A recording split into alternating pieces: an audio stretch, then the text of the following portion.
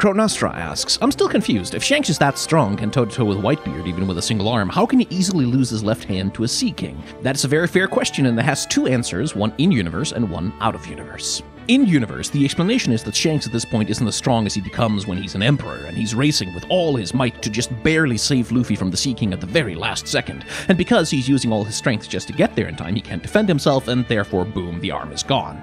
The out-of-universe explanation is that Oda originally planned One Piece to take about 5 years to complete. Luffy was going to get to the Grand Line, defeat the 4 Emperors, and find the One Piece, and that was basically going to be that. When the story ended up going for over a quarter of a century instead, the power scaling ended up going way beyond what he had planned for in 1997. Most sufficiently long-running narratives will have these kinds of inconsistencies crop up over time. It's a big part of the reason why Western comics reboot themselves every few years, but thank God that One Piece will never do that. Knock on wood. Thanks for the question.